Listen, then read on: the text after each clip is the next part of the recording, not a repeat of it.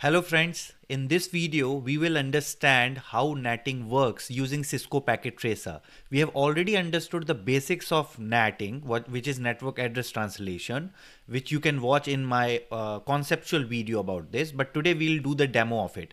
But just to quickly brush up, let's see what exactly NATing does. What is NAT?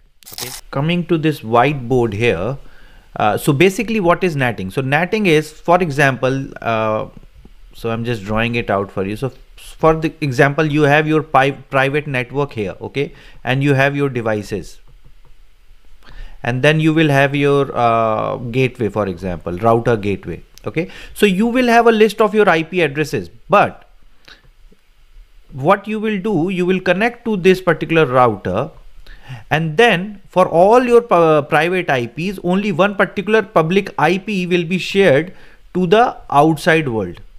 Okay, so this is your public network here. Okay, so for example, if you are, for example, doing 192.168. whatever number, all that will be get consolidated into, into one particular address, and that address will get exposed here. So it will protect your privacy, and also it will help you utilize your private IPs while keeping a single public IP address for the public one. Because that was the only way we could have saved our IPv4 addresses before IPv6. Okay, so this is a basic concept of NATing. I'll not spend much time because we have covered it in depth previous tutorial, but this is a basic concept of NATing, which converts multiple private IP addresses into a public IP. So now let's go to the Cisco Packet Tracer. Okay, let's go there and see that how it works. Okay. So basically, this is not a demo for Cisco Packet Tracer. If you guys want it, we can do it. Yeah, for now, let's see how it works on Cisco Packet Tracer. Okay, so before I show you the demo, let me quickly tell you what I have done. So basically, this is our private network here. And this is a single PC in the private network with the IP address 192.168.1.2.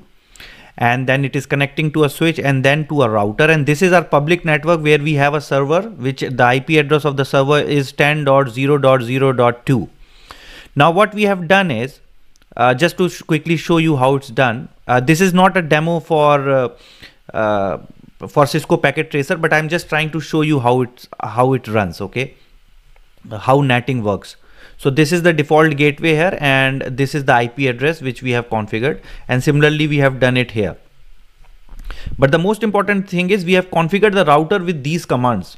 So I will not run with these commands right now, but I can show you what I have done. So I have configured the terminal, and there are it can be a whole different video, guys. So we are just running through this for now. So basically, we have first configured the interface on which the private network will work. So this is that particular network. Okay, gigabit Ethernet 0/0, and as you can see, the gateway, what we have done is 192.168.1.1. that's what we have mentioned here.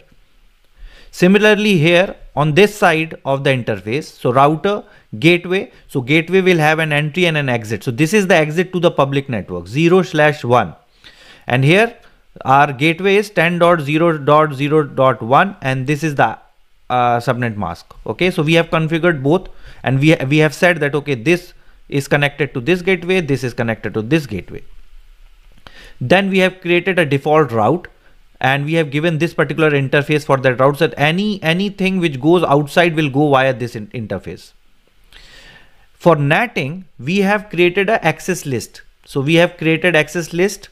We have permitted anything, any IP address in this range 192.168.1.0, and this is the mask we have done. So 0.0.0 is a wild character, and .255 means anything in the range of 192.168.1.1 to 254 is allowed, will be the part of this whole access list. Then IPNAT inside source list 1. Okay, this says that anything which is in this particular range, okay, will use all the IP addresses will use this particular outside interface 0/1, and overload means that all these private IP address can use a single public IP address okay, which could be the gateway address, which we'll see quickly, and then it can be run on multiple ports. So there could be another PC here which could be 192.168.1.3, but that also will use a single IP address, but the port on which it will run will be different. So we have configured all this, and now we will go to the simulation mode, and we will try to do a simple simple ping from here, and we will put the destination IP address as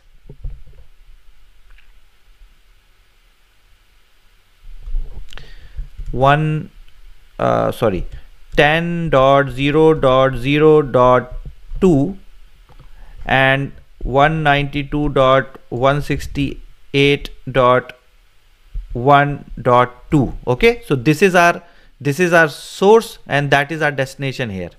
This is our destination. Let's see if it works. 1 2 3 4 size I can give 50, 5 seconds, and this is the PDU.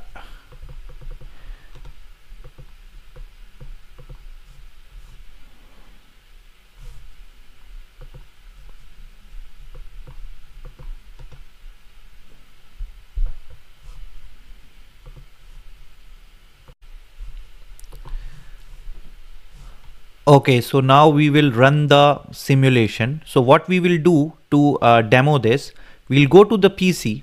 Okay, I have already run the command ipconfig. So basically what you have to do, so let me show you.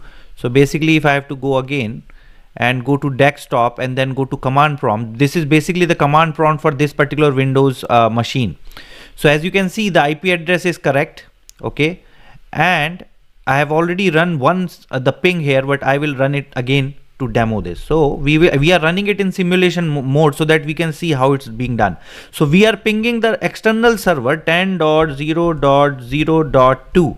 Now, if you have done the NATing correctly, the private IP, which is 192.168.1.2, should convert into a public facing IP address and should not go as is. Okay, so let's see. So now we will just do this whole demo, and we will play it step by step. Okay, so let me just do it step by step. So it has come to the switch, then it has gone to the router, then from the router it has gone to the server, from the server it has gone back to the router, back to the switch, and back to the PC.